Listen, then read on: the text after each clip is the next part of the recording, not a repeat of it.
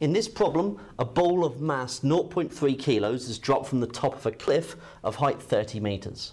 As it falls, the ball is subject to a constant force of air resistance of magnitude 1.2 newtons. Find the magnitude of the resultant downward force on the ball as it falls. Okay, so here is the ball. Okay, now the ball has this mass of 0.3 kilos, so it has weight working directly downwards at 0.3 g. It's got this air resistance working against it of 1.2 newtons.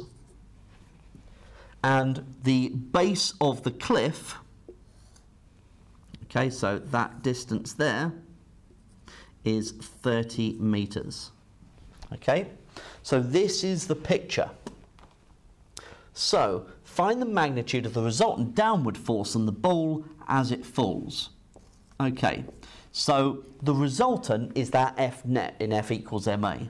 So we've got, if I resolve downwards, okay, and I'm not going to put it equal to ma, okay, but just so you understand the direction of travel here, because, sorry, this is accelerating downwards.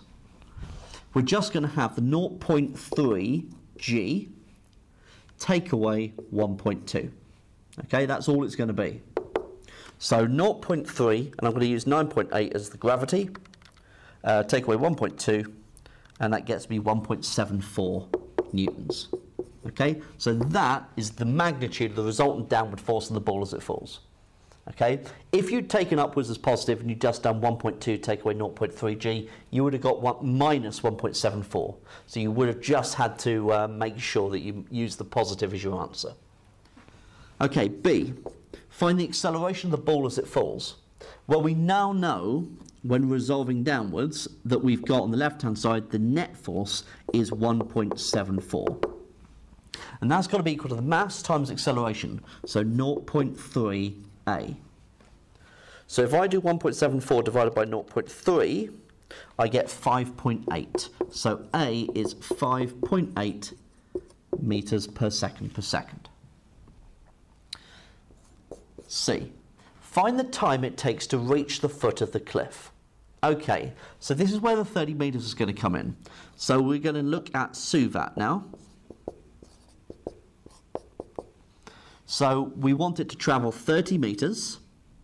Now, the initial velocity, okay, it's just dropped from the top of the cliff, so that will be 0. I don't know the velocity, and I'm not asked to find it. I want to find the time, and I know the acceleration is 5.8 meters per second. So I want the equation that doesn't involve v, which is the third equation. So S equals ut plus a half at squared. So S is 30, u is 0, so 0 times t is 0, plus a half times a, so a half of 5.8 is 2.9, so 2.9 t squared. So t is the square root of 30 over 2.9, which is 3.2163, so 3.2 seconds to 2 significant figures. Okay, that's how long it takes for the ball to drop to the ground from the top of the cliff.